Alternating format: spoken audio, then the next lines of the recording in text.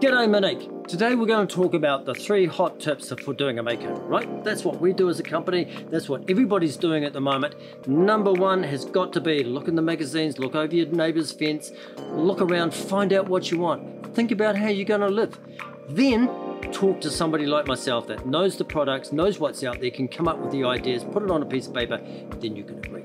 Third thing, get a good understanding of the budgets and the costs, where you're going to go, draw the big picture, price it all out. You can shrink it back, price it all out, have your budget. Next week will be something else.